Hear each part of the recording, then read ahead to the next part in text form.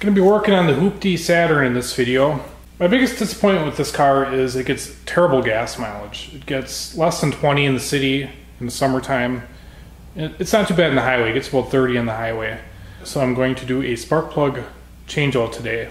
I think the plugs are in top here somewhere, so I'm going to take this jobber off. It's just pushed down with rubber grommets. I believe the plugs are underneath this thing, so I'm going to get a shot at taking it off. All the bolts are removed. This thing just came up with ease. I could probably unplug it, but I think there's enough slack there for me to get the job done. Looks like there's a couple coils underneath there. I really don't know a whole lot about new cars, just enough to be dangerous. I see there's a lot of crud in here, so I'm going to vacuum this up and I'm going to blow out all these spark plug holes with compressed air.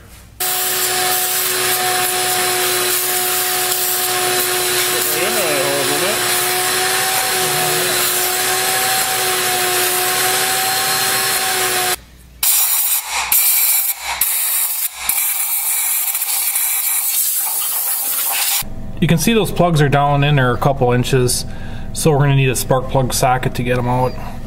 Here it is, it's a 5/8. There's rubber in there that actually grabs the spark plug when she comes undone. One thing you can do with this is tape your socket on, because a lot of times it'll get pulled off by the spark plug. We're wondering if these are the original plugs in this car.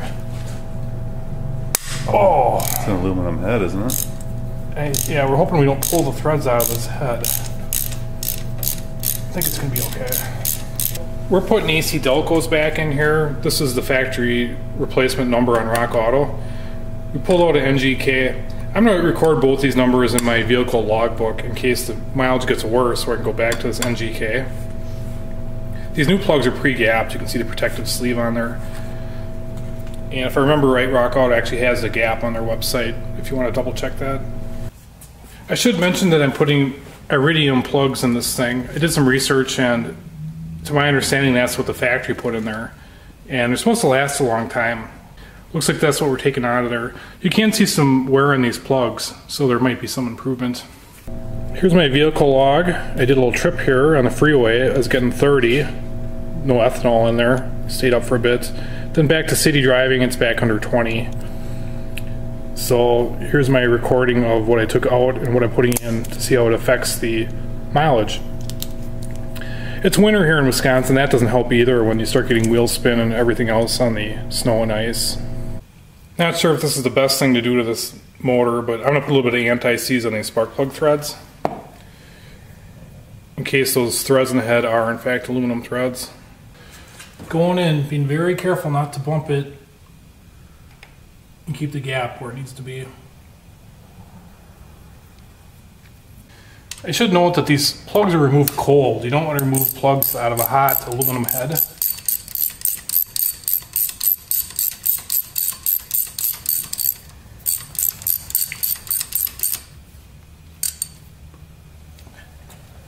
I'm just going to snug them up by feel.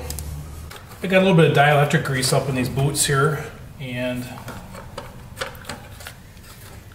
shove this back on, try and hit all four of these. And I'll just run the screws back in. Alright, I'm going to fire this thing up now, see if it runs.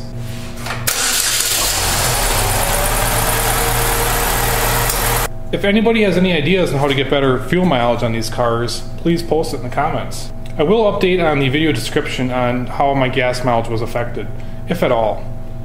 Thanks for watching.